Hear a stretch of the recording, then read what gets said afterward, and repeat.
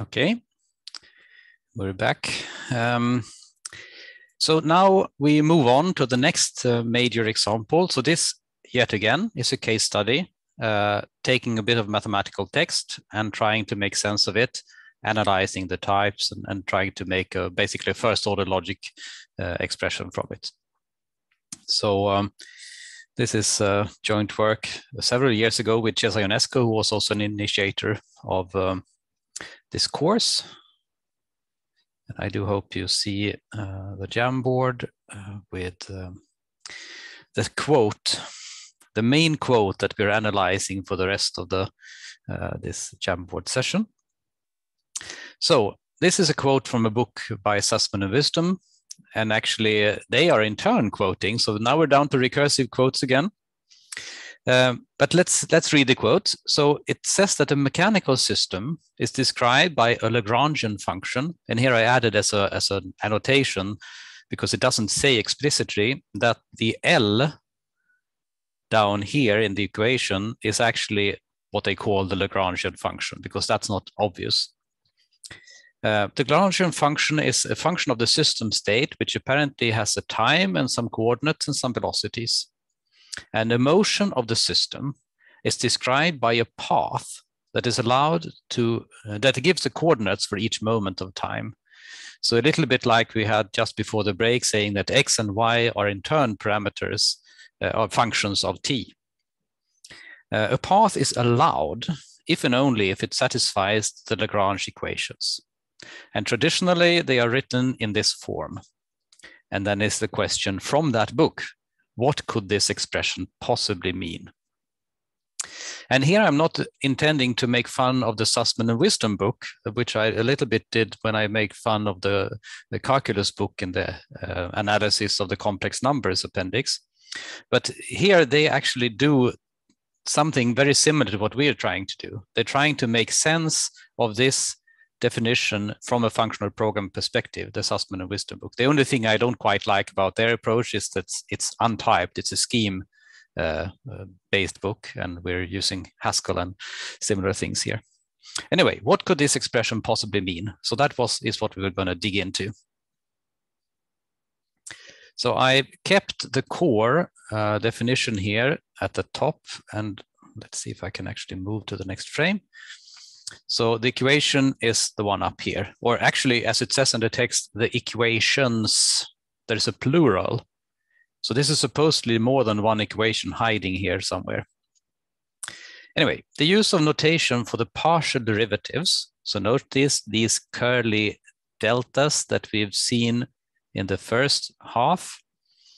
That suggests that the L function be defined as a Cartesian product of a number of real number parameters where it's at least 2. So otherwise you wouldn't use a partial derivative normally if it's only 1. But notice there is also a straight D in the definition. So this is the derivative with respect to time. So that, on the other hand, we have to deal with in the next slide. That is only relevant for the T coordinates. But okay, so this partial derivative thing is consistent with the description that the Lagrangian function is a function of the system state, time, coordinates, and velocities. So there are at least 3 things. I mean, it says coordinates with the plural here. And that means that coordinates could also be X and Y or X, Y, Z, or actually any number of coordinates, because the Lagrangian equations can be used to describe a system with many moving targets. So it could be the whole the whole solar system with all its planets and their motions. And then it would be a vector of coordinates, which would be on the order of 30, and so on. Anyway, let's make it as simple as we can to start out and say that this plural is just one coordinate. So if this is one value, then we have one time value, one coordinate value, and one velocity. So we can take this I to be 3. So, and I use this r to the power of 3 notation to mean r cross r cross r, or equivalently that input to L is a triple. It's 3 real numbered values. And I will give that name, the type R3, I will actually call S for system state. And I will use this Cartesian product notation again. So it's a triple of a time, a coordinate, and a velocity, where I usually will use the name t then for time, which notice in the equation, we have a derivative with respect to time. So that sounds relevant. A q for coordinate, we have a derivative with respect to the coordinate. And then we use v for velocity. We haven't seen velocity used yet, but we'll get back to that. And in practice, they will all be real numbers, but you could consider this last comment a type declaration in Haskell. So type t equals real, type q equals real, type v equals real. But it's useful to still have a name t to keep track of them. It's also worth thinking about that you don't really want to add a time to a velocity or a coordinate. So from dimensional analysis, you know that you probably need to keep these 3 apart. So it's probably also useful if you want to code this up in Haskell and be sure of the correctness to each actually use a new type for t to make sure that it cannot be mixed with the q and so on. But I will not do that here. I will just have these names as hints, and they will all actually be equal to real numbers, to the type of real numbers. Okay, that was one part. So if we look at this partial derivative of L with respect to Q, I mentioned that before that the thing down here should be the name of a variable, which should be one of the 3 arguments that L has. So we don't know where L is defined, but we would expect that somewhere in a particular case, for a particular system, we would have the Lagrangian defined something like this. So L is an argument of 3, as L has 3 arguments, a time, a coordinate, and a velocity. And then it's some mathematical expression. Who knows? T squared plus Q times V, something. Okay, so now we know that roughly the type of L, or at least we have a hypothesis about the type of L. Let's see if it holds up. Now, we also know that when we do the partial derivative thingy, we start from a function and we return a function of the same type. So if we now had said that L should be this, then the result should also be a function like that. So we need to apply this to some particular triple later. But so far, let's just say that we know that this expression is a 3-argument function. So the equation here is actually not on real numbers. It's an equation between, well, expressions or functions. And now I've decided to use the function version here. And that means that also the right-hand side here cannot just be the real number 0. It has to be the function which always returns the real number 0, regardless of the time, position, and velocity of the system. Okay, so far we've analyzed the types of L, this part, and the 0. Let's move one step forward. So now we have a little bit of a problem, because we said before that what we here called d dt, and I've been in the previous lecture been calling just capital D without a subscript, that it has type R to R to R to R. So it takes a function and it returns a function of 1 argument. Now, on the other hand, if that should be the typing in this case, when this operator is applied to this expression better have the same type as well. So this should also be a function from just 1 R to R, or in this case, it ought to be the time then, because its derivative is with respect to time. So actually, I could write, instead of R over here on the right, I could write T to R everywhere. Maybe I should do that to make it extra clear. T is equal to R, but we're expecting it to be the time variable. Okay, but then we also know that when we have addition or subtraction in a formula, we expect the two types on the both sides to have the same type. I mean, the two correspond, the two values to have the same type. So now we have a contradiction here. We got a problem. We have both argued that it should have a one argument, t, and that it should have a triple of arguments, t, q, and v. Now we will get back to this, but let's look at yet another problem, because we started out on the previous slide with this expression on the right-hand side. We looked at this derivative. Now let's look at the other partial derivative. So this expression appears strange. I mean, q dot, what on earth is q dot? And I mean, it's mentioned in the book, and I think I mentioned in the previous lecture that often if you have a function, say f, then f prime is sometimes used as f dot. So dot is the derivative, especially if it's a function of time. So derivative, so basically, I should say this is usually then intended to be df dt. So derivative with respect to time. But if that's the case, then what we have in the expression up here, let's circle it. That is actually the partial derivative of L with respect to dl dt.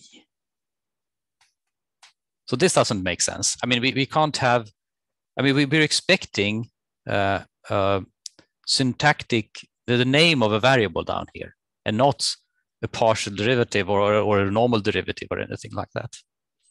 So dq dt, yeah. So q dot, sorry, it should be not del L, it was q, sorry. Well spotted, it should be dq dt. But so in any case, it's definitely malformed. It doesn't work that way.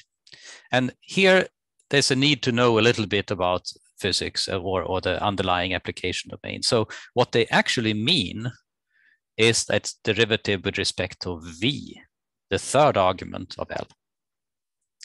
So this would be a question mark, but what they really intend to mean is to say the derivative of L with respect to v, which is also to say the derivative with respect to the third argument. Remember, we said that L had t, q, and v as arguments.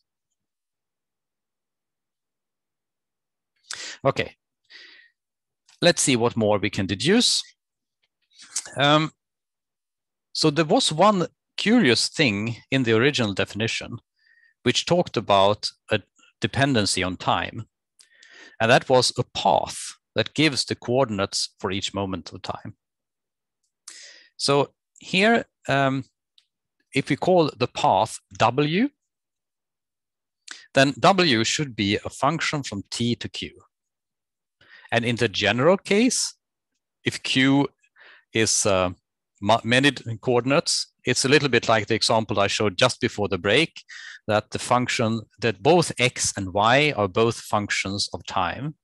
It could also be lots of variables, but here just for simplicity, we can say that, so this is what this other part is saying, that it could be, R could be the n different variables here, but we will just use n equals 1 for the rest of the example. But in any case, this path seemed to be something important. So we need to find where in the equation up here that this w is, and clearly it's not visible. So it really is a bit of strange notation because it's not written out. So let's analyze w a little more, at least to give a hint at what we could be doing. So what do we know about w? Well, so w now is supposed to map time points to coordinates. So it means that if we know where we are in time, we will also know what position we are at. So the path, the trajectory, is given as a function of time. And the derivative of this is the velocity. If we change the time, the position in time, then we got the velocity. That's things we learned in high school. So that means that q dot, which I also called v earlier, v being the time derivative of q, is actually the derivative, the one argument function derivative of w. And the coordinate q, it might look a bit strange here, but what I'm saying is that the coordinate q as a function of time is w as a function of time. Okay, that means that if we have this, now I'm defining a higher order function called expand. So if we have a path, remember this was called path. Oops, path. If we have a path in the coordinate q, then we can extend it to tell not only where we are in q, but also where we are in time and where we are in velocity. So this function expand w takes a time, that's this t, returns as the first component the time, second component its position, and third component the velocity at this particular time. So this is something that, because they talked about the system state being triples. So this means that if we know how the coordinate q varies with time, we actually know how the whole system state varies with time. So it's a bit hard perhaps to imagine this in the three-dimensional space, but you have a function that defines both the coordinate and its velocity. Okay, let's see if we can use that to get the type correctness of the equation to work out. And here I've tried to fit a little diagram up on the right, and I write in the diagram ex for the function expand. So let's look at the diagram. So expand w, that will take a time into a triple. And we need a function from time to the result of L so that we can take the time derivative of it. And if we use first this to create a triple, then we can use the partial derivative of L with respect to Q to pick that point and compute it. So if we compose this function and this function, so this is what we're saying here. If we take, first we expand W and then we compose it with a partial derivative, then we will get a function which goes from a time to just a real number via this other type. So it goes first here and then it goes down there. Okay, and now to shorten the notation a little bit, I will move over to using the D with subscripts for the different derivatives. So remember from previous lecture, we had just a capital D for the derivative in one argument, and that argument is now called time. D2 is the second argument derivative, partial derivative with second argument. That's derivative up here. And we will use D3 for the derivative with respect to Q dot, which we know it was meant to be the V variable. Okay, and if we summarize that, then actually the first term becomes the time derivative with respect to third derivative or the argument 3 derivative of L after expanding it. And the other term here is derivative with second, or the second argument after expanding it. And now both have the same type. Both this and this are functions from just time to R. So if we put these expressions in, this is actually the Lagrange equations, or the Lagrange equation. We have just one here. And now we have a W, we have a path that we can be expressing. And as it's equal to the constant zero function, we have minus here. If we add this term on both sides, we can simplify and say that the time derivative of velocity derivative after expand should be the same as the position derivative after expand. So that's what the Lagrange equation translates to.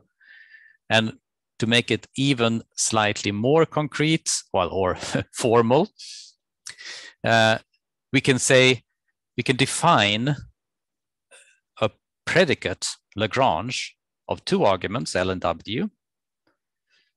That predicate holds if this equality holds.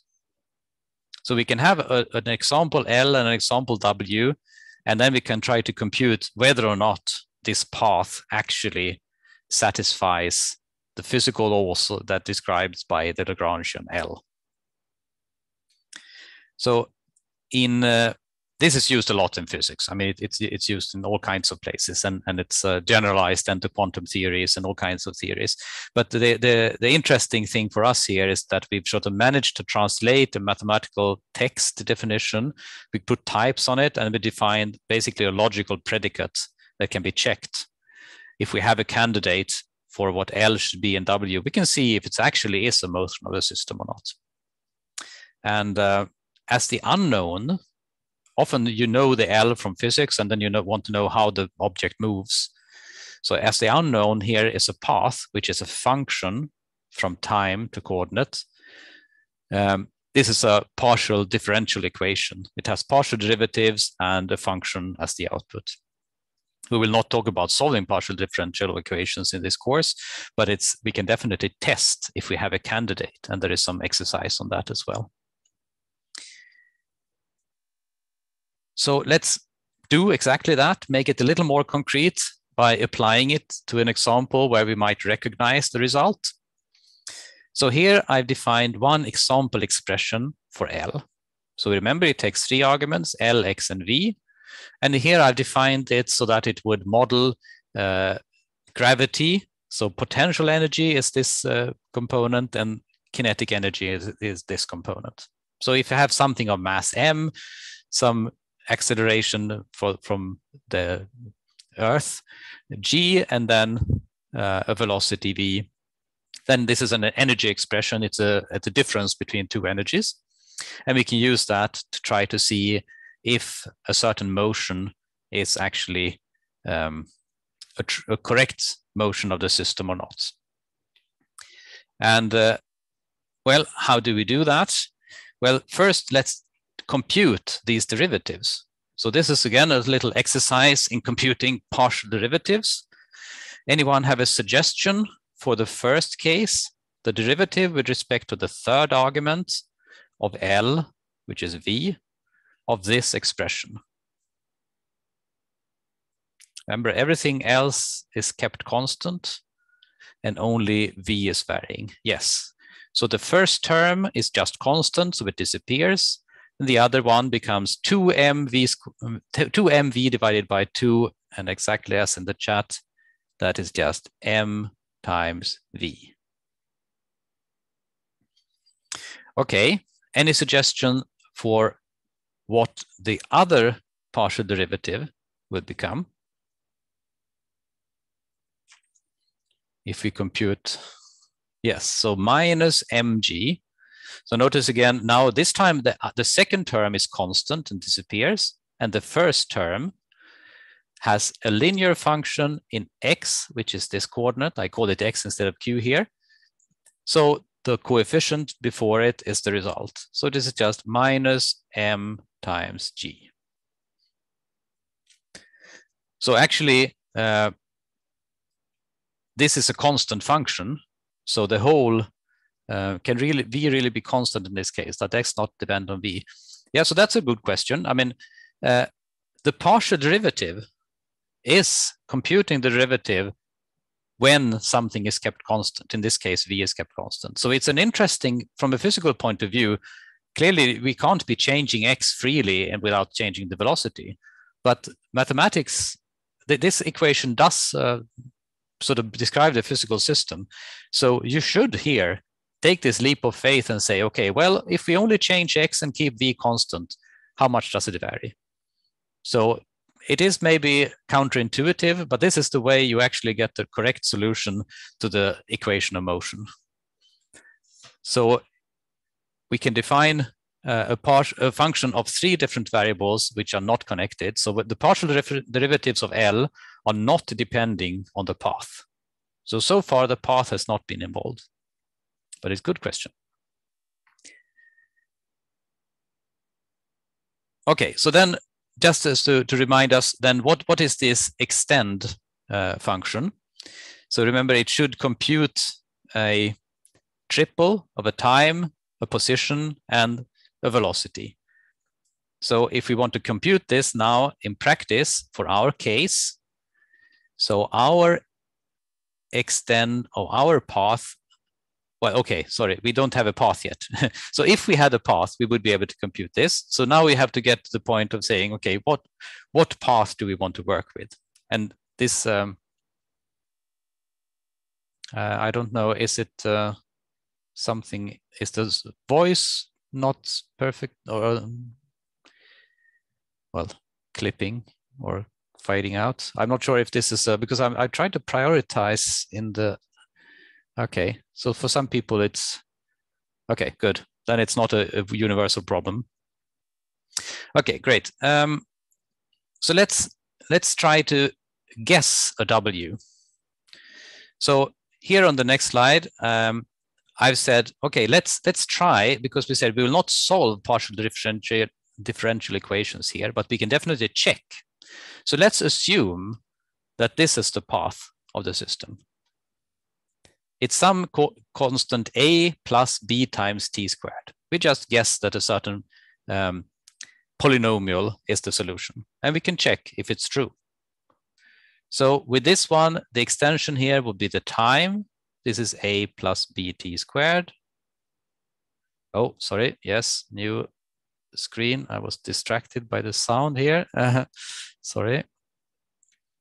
So the time, a plus bt squared, and then the derivative with respect to time, which is then 2 times b times t. Okay, and here I've given names alpha and beta to 2 functions which I would like to compute, because in the end we will have to check if they're equal. So we've already computed the partial derivatives of L from an earlier slide, and now we want to compute alpha. So alpha is the composition of these 2 functions. So if we apply it to certain t, it will be d3L applied to xwt, and we know that that is this triple. So what is the right-hand side to be filled in here?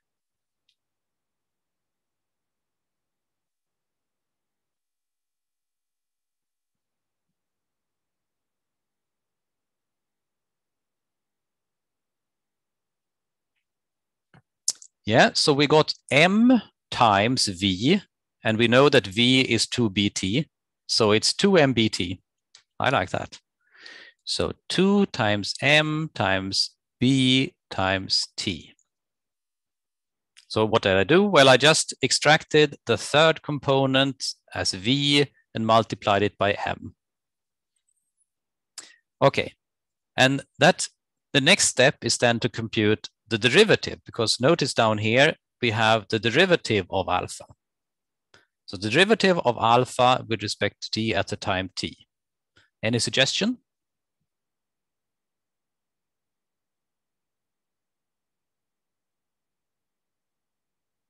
Yep. The suggestion is 2mb. So why so? Well, you know, alpha is a function of 1 argument, and it's just a constant times that t. So its derivative here is always that. So we can actually write, if we want to be point free, we can write that this is actually const and then this expression.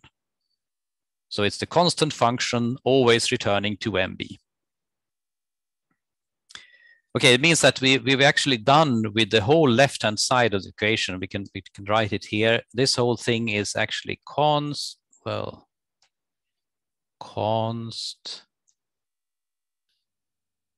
2mb. Okay, then we have to compute beta. Any suggestions for what the function beta should return? Remember, it's defined down here as this composition.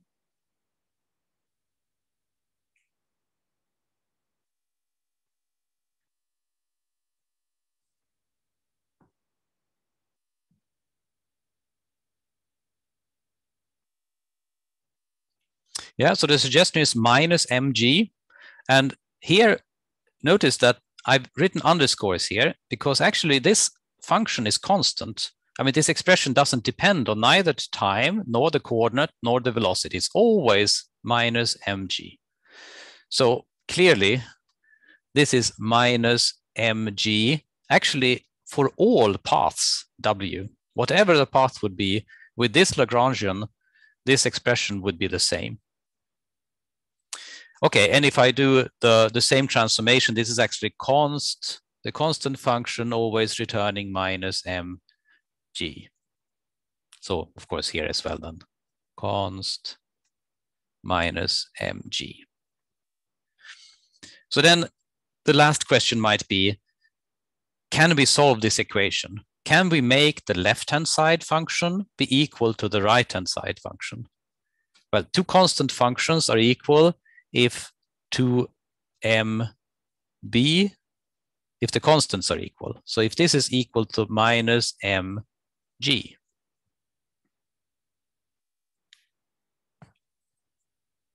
And well, when is that equation satisfied? Any suggestion?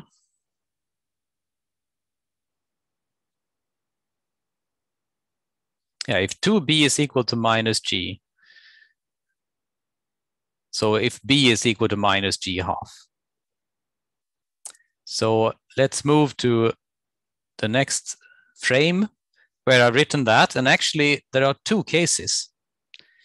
So remember, this equation is also satisfied if m is 0. Because then this expression is 0 and this expression is 0, whatever b and g are. So either m is 0 or b equals minus g half. Now, can we interpret this in any physical way? So actually, I'll just written it on the slightly more cleanly on the next slide. So either m is equal to 0 and a and b can be whatever they desire. And this is basically a massless particle. So if we have something, a particle which doesn't have any mass, and it should satisfy these equations, well, then the Lagrangian is always 0, which means, strictly speaking, that it's free to move in whatever way it wants. It can jump around in any manner. So it would sort of, a photon, for example, doesn't have mass. So I guess that would be an example, even though it doesn't move around in all kinds of strange manners. But at least in this simplified model of physics, where we only have kinetic and potential energy, that it would be able to. Okay, in the other case, then we have, it is a minus g half t squared. So basically, a can be whatever. So this is a free fall. The acceleration is minus g, and the starting height is a. So given a lucky guess, we could say, or at least a guess with some parameters, we managed to find a solution to the Lagrangian equations. So it's allowed to either move in whatever way it wants if it has mass 0, or in this particular way if it has to satisfy the laws of gravity by having a mass.